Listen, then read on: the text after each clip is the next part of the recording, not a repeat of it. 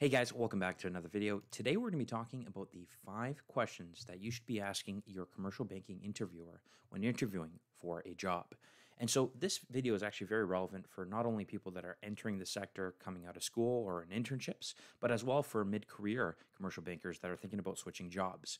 And the purpose is to really figure out, is that job right for me? And also, how do I stand out and really show that I'm focused and interested in this role? So whether you're a student or someone entering the sector, choosing the right job and team is very important to your career success and also your overall happiness. And commercial banking is a very client-facing, sales and deal-focused career path. So asking the right questions in your interview will not only communicate your desire for that job, but it will also show off how prepared you are and determine if it's the right fit, because certain cultures or certain sales environments may not be that right fit for you. And ultimately, this is a sales job. And there are a lot of articles out there and videos that talk about the general questions that you should ask an interviewer, kind of about your compensation, the team, the culture, professional development opportunities within that company. But the purpose of this video is really, what commercial banking specific interviewer questions should I be asking?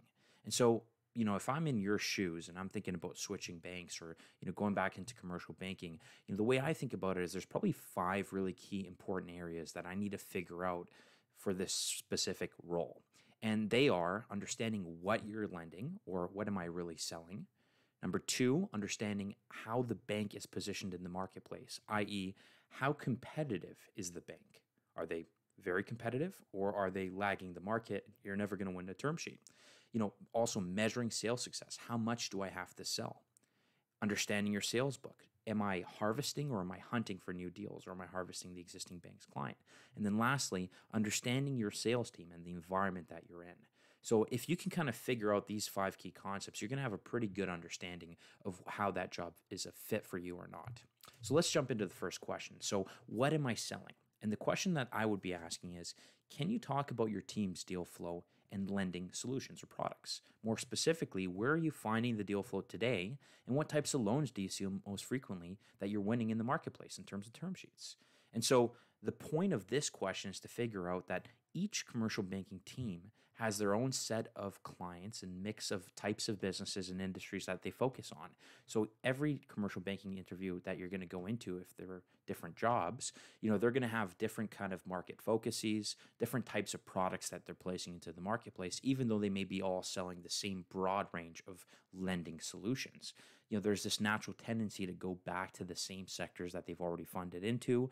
Their networks are geared toward those sectors. So you need to kind of figure out right away, for this specific lending opportunity, what are you lending to, and what are kind of your common sectors? Are you doing a lot of real estate loans? Are you focused primarily on manufacturing type opportunities? Are you backing a lot of investment properties, IPL type opportunities? What is that? And getting a good sense of that mix of business, because you'll see that most offices have very kind of core top 3 markets that they focus on.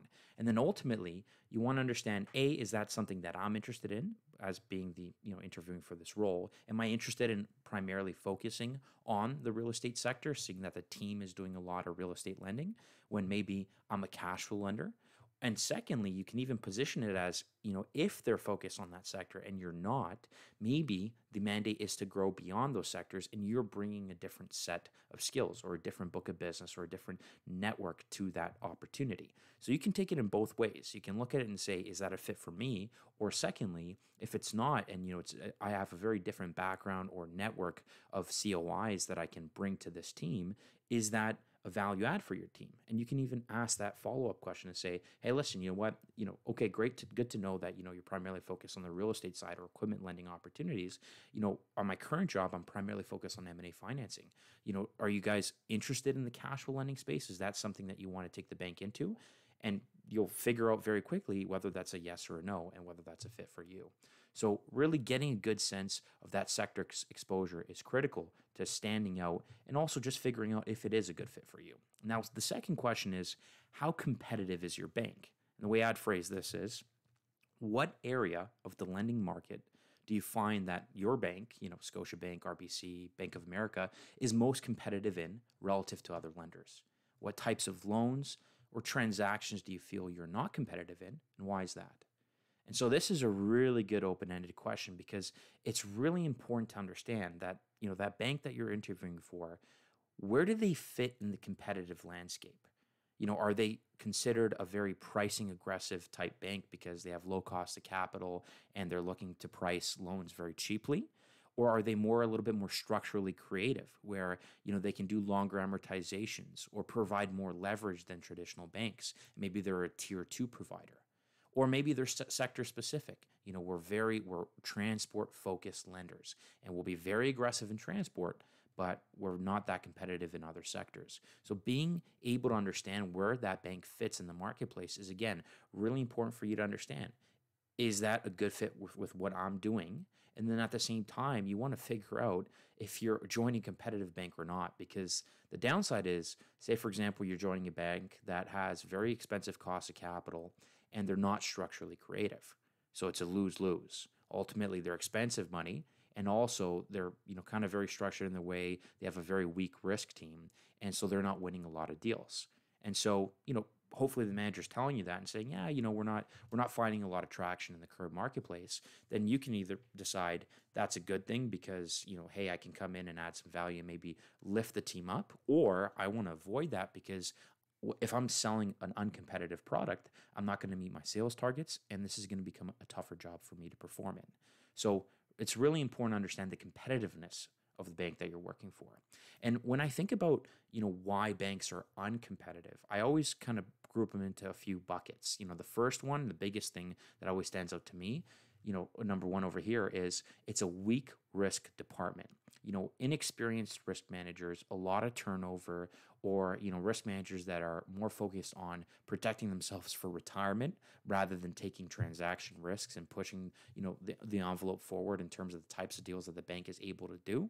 That limits you as a relationship manager on the sales side, because really you coexist with a risk manager. You go find the deal as a relationship manager or the credit analyst that you're working with, the relationship manager, but then there's a risk manager that signs off on those deals. And if that risk manager is weak or is very apprehensive to the current marketplace, it doesn't matter how much you push, it doesn't matter how many people you talk to, if you can't get those deals through risk, then that's not a place that you should be in the commercial banking space. Now, the other limiter may be top-down decisions, and again, these are things that you can kind of dig into as you're talking to that hiring manager. What do you feel about management? Like, do you feel that they're pretty supportive of the sales team? Are they really encouraging deal flow, or do you find that, they're stuck in their ways?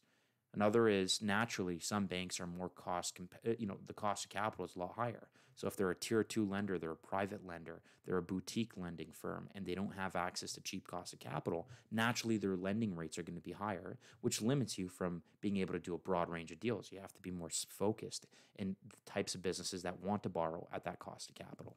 And then lastly, maybe the bank has a poor historical lending record, and they've gone through a bunch of loan losses. Maybe one of their divisions was in the news. Say for example, HSBC in the early 2000s, they had a few kind of missteps, and so when that happens, the bank naturally pulls back to kind of lick their wounds, really reset the strategy of the bank, and clean up their credit losses to demonstrate to shareholders that they're good. But that, from a lending perspective, from a day-to-day, I'm the person pushing the product out, that's limiting because now you can't be as aggressive because the bank is stepping back. So these are kind of the things that I would be thinking about, because ultimately the team that you join is going to influence a big part of your personal budget sales target success. Because if you can't sell the product's uncompetitive, then it's probably not the right place for you to be.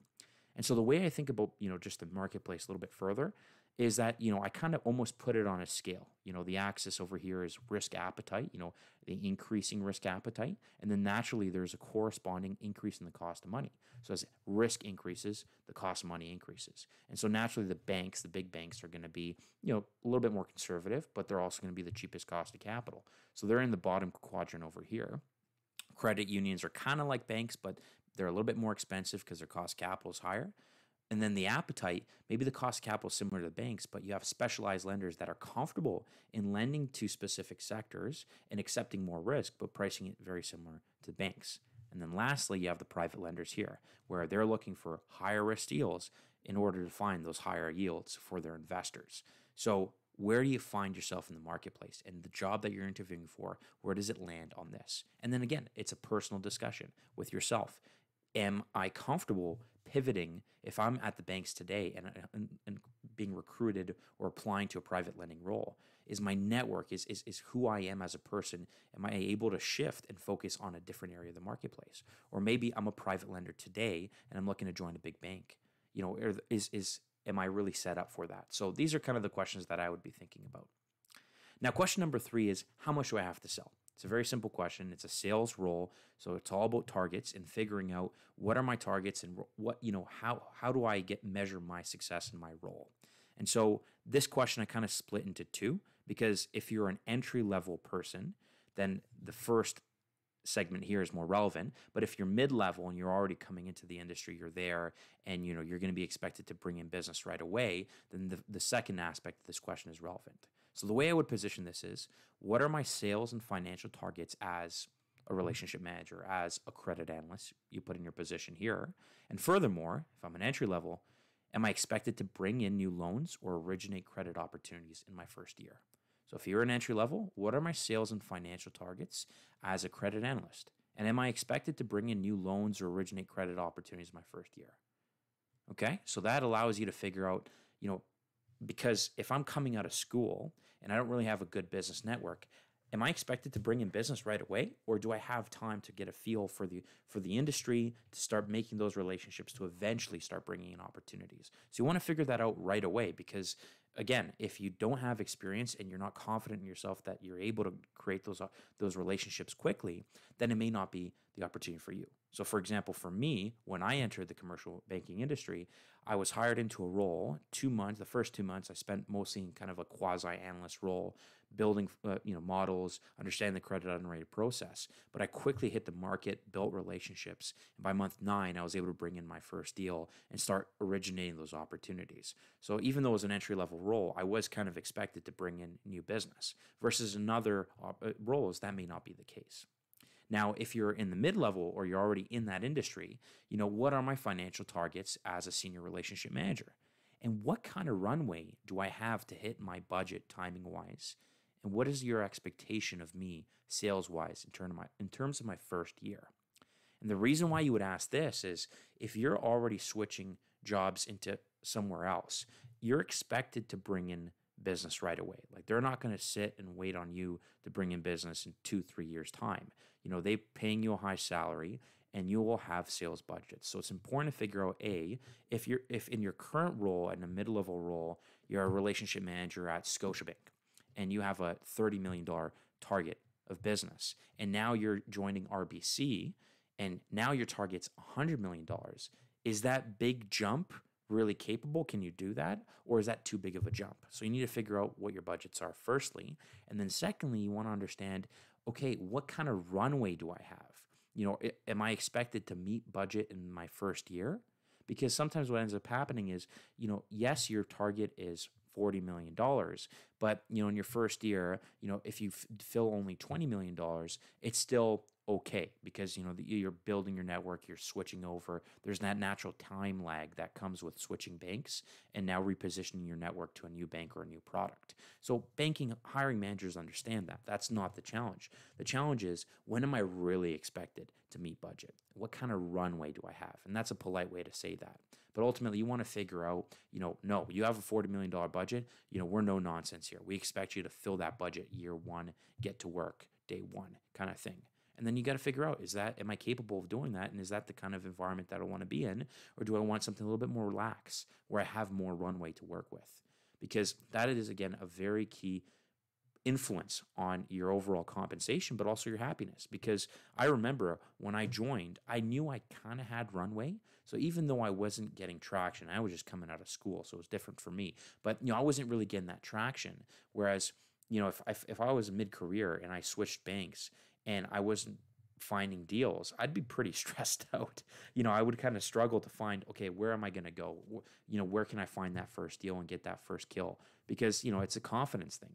And then if all of a sudden you're not bringing in deals in the month 9, your confidence starts going down. People start looking at you and thinking, oh, why do we hire this guy? And, it gets in your head. So again, it's really important to figure that out.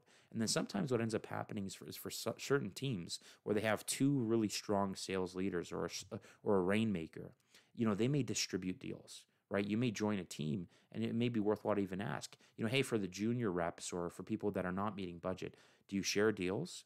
Can we kind of co-partner on certain deals where I get credit, a portion of the credit as well applied to my budget target? And figure out if that's the helping mood of the team. Other teams, it's sink or swim and we're all alone. But on certain teams, certain commercial banking teams, the manager is like, no, you've already filled your budget. Let's bring in Ryan here, or let's bring in John over here and fill their budget because they're behind. And that's kind of the team that you'd want to be on, because obviously then your budgets are a little bit easier to hit and you get more bonuses. Now, question number 4 is harvesting versus hunting. And this really relates to the loan book, the book of business that you have. And that's really the clients, the active, ongoing credit opportunities of the bank. So you've placed a loan, and now that loan needs to be managed. You need to do quarterly reviews, annual reviews. You need to, do a site visit annually to check with the client, talk to the client about their needs. So there's ongoing work after you place a loan. And now you're coming in as a new hire. The key question is, will I be working with an existing loan book, or will I have to build my own book of business? And then if they say, yeah, you will be working with a loan book, well, then how many companies in that book will I be managing? And so the reason why this is important is because it's a double-edged sword. Loan books are good in some ways, and then they're also added work in other ways, right? At the end of the day, a lot of your compensation, I would say anywhere from 50 to 70% of your bonus is geared towards new business, with 30% more focus on the other things. So if all of a sudden you have a massive book of business, say for example, you're switching roles, you had 30 clients over here, and now you have 200 clients in this book of business that you have to manage. Well, that's a big step up in terms of all this extra work that you have to do.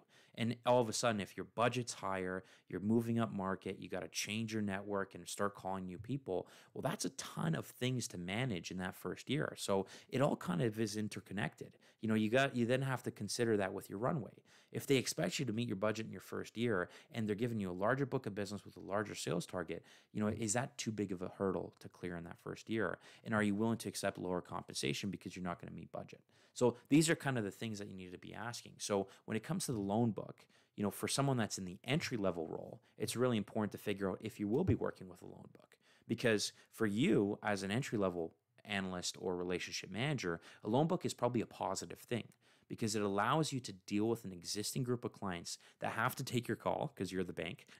You call them and you say, hey, John, how's your manufacturing business going? Would love to come out and see you. And you go out to see them, you start building a relationship, you start learning about business, you start learning about the day-to-day thinking of an entrepreneur, and then probably if you're brave enough and if you know sales, you can walk out of that meeting and say, hey, John, you know what, I'd really love to meet your accountant, learn more about their clients. Maybe I can kind of help finance some of their other businesses as well. It's like, okay, beautiful, I'll connect you with my accountant. And then you get a warm lead into a center of influence that may give you other new business leads. So harvesting that book of business as an entry level commercial banker is probably a good thing. And it's going to give you new leads, and it gives you kind of that initial boost of support to start building a network. But if you're an existing relationship manager, sometimes I would say for me personally, if I was coming into a new role, I wouldn't want a big book of business because I don't know those clients. I already have a good network of business, so I don't need to harvest that book as much as maybe entry-level analyst. Now, it's important to know in this last point over here, if you don't have a book of business, then probably the expectation for that role is for you to do a lot of sales. Because if they're not going to allocate a book of business, because someone's going to do it, right? Every loan office has existing clients. So who's doing that today? And if you're being brought into that team and they're not expecting you to do that extra 30% work, and your job is to find sales and build more business, then you probably have higher sales pressure and more expectations from you. So it's not always the best thing. If you're not the strongest on the sales front and they're saying, no, we're not giving you a book of business, we want you to focus on selling. Okay, you kind of know how much focus there is on building new opportunities and adding new clients to the book of business. So this is an interesting one, but that's why it's really important to ask this.